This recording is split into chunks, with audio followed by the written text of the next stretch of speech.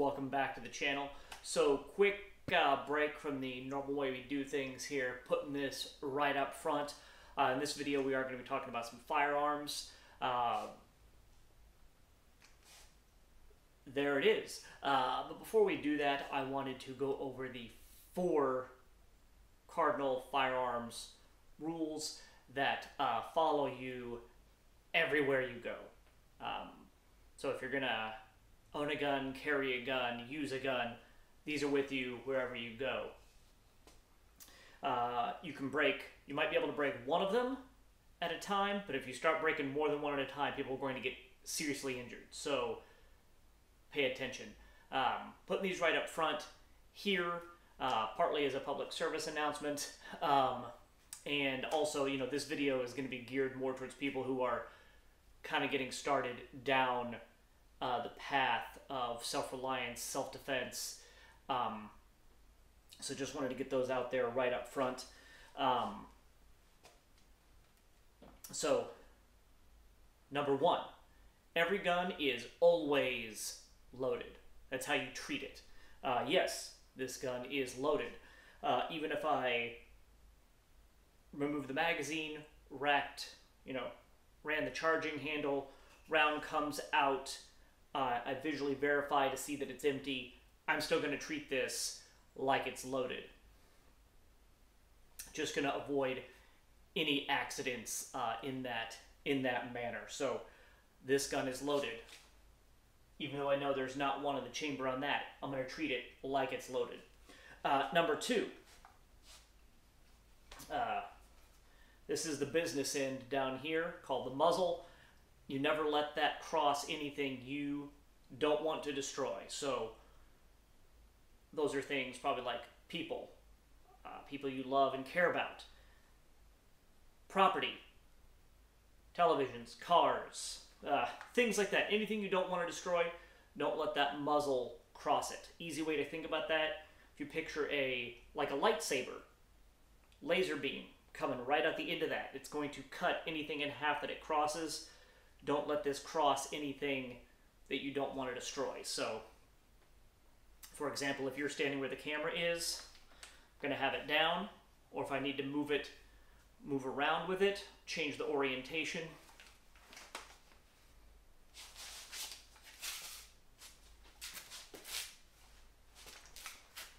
Didn't point it at you a single time. All right, number 3. That's the trigger or the volume switch on this thing. You keep your finger off of that until your sights are aligned on the target and you've made the decision that whatever you're aiming at needs to be shot. So, in other words, keep your booger hook off the bang switch. All right. And number 4, always know your target and what's beyond it. So that's one reason we have a white light on rifles, long guns that you're going to be using, because potentially you could be using it at night. You're going to want to identify what you're shooting at. Shooting at sounds, shooting at silhouettes, shooting at things like that, not acceptable. You need to know that there is a threat or a bad guy that you're going to put those rounds on. Also, know what's beyond it, because that round could go through that person or that thing and impact something behind it. So there's a bad guy down a hallway, but your kid's room is past that, you may not want to shoot, or you may need to change that angle of that shot. That's why that rule is there, because you don't want it to go through the bad guy and then hit something you do care about. So all guns are always loaded. Never let the muzzle cross anything you're not willing to destroy. Keep your finger off the trigger until those sights are on the threat and you've made that decision to shoot. And know your target and what is beyond it. All right, guys, that's it. I'm going to get back to the video now. Enjoy. Like, comment, subscribe. You'll hear me say that again later. But, all right. Get over there to the video. Alright guys, hey, welcome back to the channel. As always, it doesn't matter who you are, how you found us, we're glad you're here. Part 2 of home defense or defense during a disaster scenario. So in part 1, we covered passive defense, so things like cameras, security stickers, upgraded locks on your door, kick plates so that your door just can't be kicked in, things of that nature. Things that are going to, you don't really have to be involved with. They're going to work for you when you're not, even when you're not there. Kind of hardening your defenses, if you will, and you can take that as far as you want, and or get as high tech as you want. So today we're going to talk about the active defense portion. So somebody has made it past those obstacles you've put in place. So keep in mind that, kind of like we talked about in the first one, that all those things are there to buy you time. A determined person or criminal, if they're wanting to get through your defenses there, they're going to. So hopefully you've detoured them. Hopefully you don't have to take the next steps we're going to talk about. But again, if somebody's got through, you should have a plan. So number 1, have know who's in your house. What do you have? Kids? Do you have guests over? Parents or in-laws staying with you? Or do you run something like an Airbnb? Don't know what the rules are there, but things to consider. So you got to think about these things. So they say, so no plan survives contact with the enemy, but it's better to have a plan than to not have a plan. So you got to have something to base what you're doing off of. So the idea of having that plan, at what point are you going to start dialing 911? At what point are you going to go to your guns, essentially, or activate the rest of your defense plan? Keep in mind, even in the best of times, when you hear something strange outside the house, are you going to dial 911 right away, or are you going to wait and see if there's an actual threat, as to not raise like a false alarm? Something you got to decide and think about. 2, if you are going to dial 911, then keep in mind the national average for police response time in the U.S. is 10 minutes, and that was actually before 2020. Since then, there have been, the defund the police movement. Departments have downsized. Officers have quit. Things of that nature. That response time has actually gone up. So if you kind of want to get an idea about what you're talking about, go sit somewhere, start a timer for 10 minutes, and wait and see how long 10 minutes actually is, and think about everything. If somebody's actively trying to kick in your door, or they're actually already in your house, think about what could happen in that span of that 10 minutes. That'll give you kind of a reality check. And that's assuming that you were actually able to dial 911, communicate, where you are and what's going on, for them to actually dispatch somebody to you. So moving forward with your plan, you've made that call, somebody's on the way, but you got to take care of things, protect your family in the meantime. You're going to want something that's going to put the advantage, hopefully, in your favor. So I'm going to start by talking about some other things other than firearms. I'm an advocate for firearms in that they are a great equalizer. They would allow a person of small stature, such as somebody who barely weighs 100 pounds, they could take on a much larger person and come out on top and successfully defend themselves, versus in a just hand-to-hand scenario, they would be greatly disadvantaged. Or it's going to allow one person to take on multiple attackers and potentially come out on top. So those are kind of the two things where a firearm is a great equalizer. But if you're not ready to take that step, you're not comfortable with that step, there are other things that you can do. So I've got over here something that can give you a little bit of reach, something that's going to give you some advantage over the attacker. You know, so the element of surprise, hiding around a corner, you know they're coming, something like that. But believe it or not, I don't own a baseball bat. That's why there's no baseball bat up there. But a baseball bat is a good option. Old flashlight. Not a lot of people have these anymore. Old mag light. But if you actually have batteries, some D-cell batteries in there, this thing is quite heavy. Plus, if you needed to, you know, you can use it to look around if things are happening at night. Old nightstick there, police nightstick. Something like a hatchet, not necessarily the best option, not a lot of reach, but just something that's going to hopefully give you, again, that advantage. Not necessarily advocating for this, just have it up here that something you could use. I've seen people use swords before. Got an axe handle here, so you get these at our hardware store. Just an idea. Now, when it comes to firearms, number one, check your state and local laws. Check the ordinances, what you can and cannot own. That's up to you. That's your responsibility. Because certain things may not be allowed where you are. So yeah, check those out. Second, where do you live? Do you live in an apartment? Do you live in a townhome?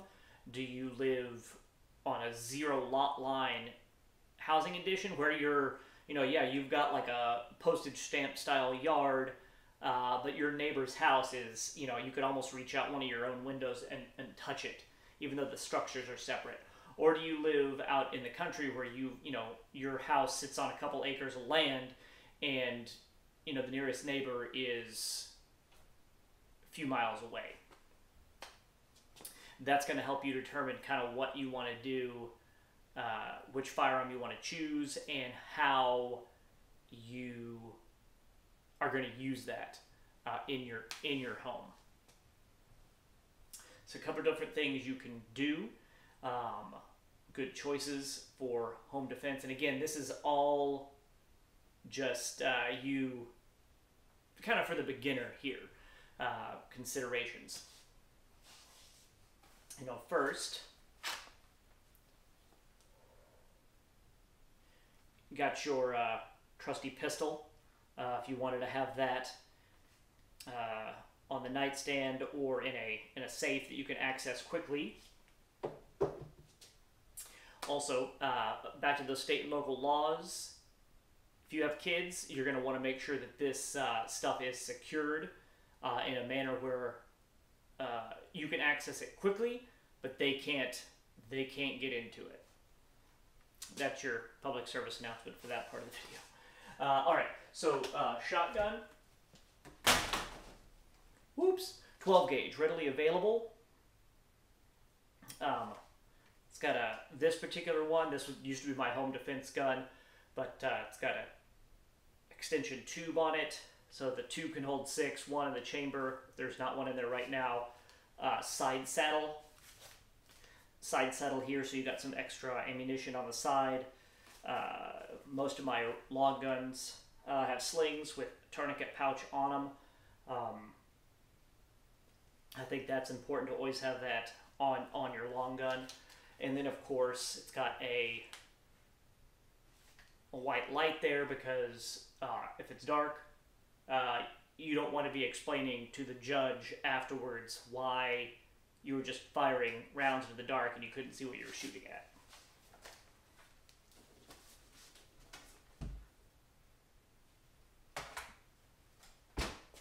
And then currently, this is my current home defense gun. It's an AR, obviously. So a red dot sight. Once again, the white light there. sling with a pouch with a tourniquet on it. I've got this sling rigged up here in a little, forget what this thing is called, but it keeps it tight. So when I'm trying to take it in and out of the safe that I keep it in, quick access safe, all I got to do, pull that and throw it over, and now I'm ready to rock and roll if I needed to.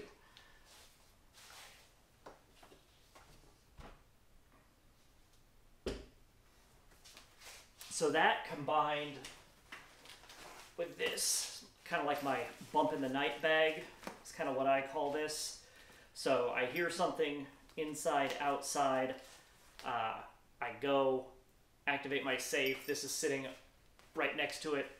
This goes over my shoulder here. This is packed full of medical gear, so I have 2 tourniquets on the outside here, as well as dressings and everything. Battle dressings on the inside, shears, quick clot, trauma stuff, nasal airways, and everything. 2 spare magazines. This is probably overkill for anything I'm gonna be in a home defense scenario about. That would be a legendary home defense scenario if I needed to go through the magazine that's in the gun plus 2 more.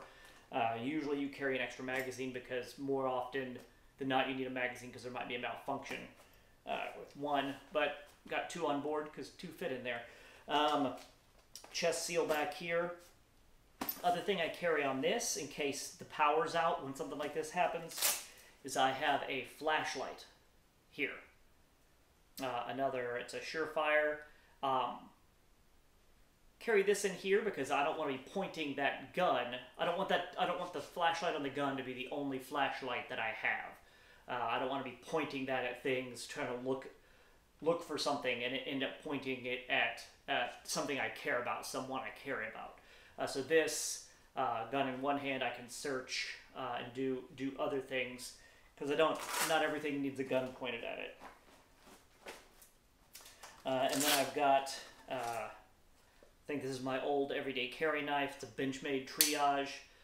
So it's got the blade there, and then it's got a seatbelt cutter there, and a glass breaker there.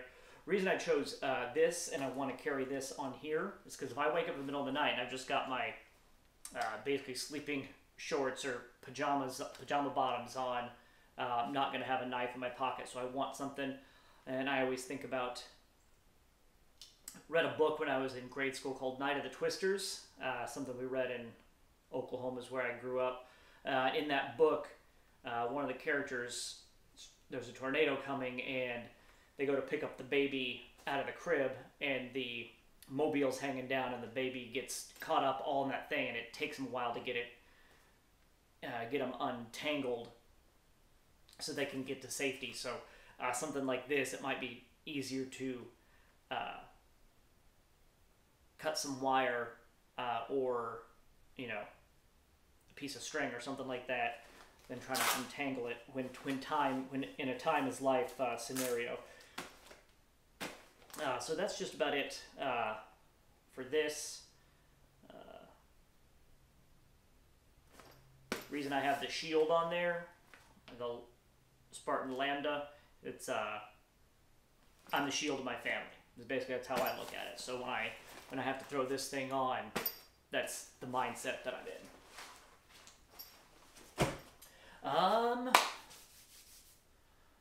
All right.